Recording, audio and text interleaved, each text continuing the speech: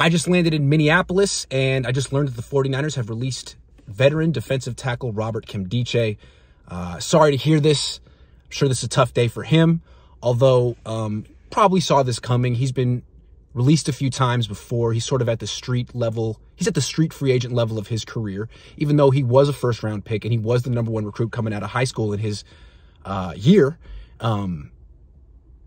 This is sort of his level now, and it's commendable that he wanted to come to the 49ers, because it seems like in retrospect he had less of a chance to make this roster than most, because the Niners have the deepest, best defensive line in the league.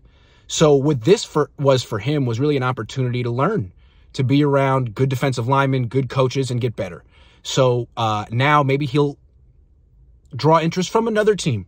He looked pretty good in the first preseason game. Maybe he'll sign somewhere else. It seems like this first round of cuts, going down from 90 to 85, the Niners are mostly releasing vets, Nkemdiche, Darqueze Dennard, who are good enough to sign elsewhere, sort of as a courtesy. Hey, we're going to cut you. You're not going to make our team, but because we're really good, we'll cut you early. Maybe you can sign on elsewhere.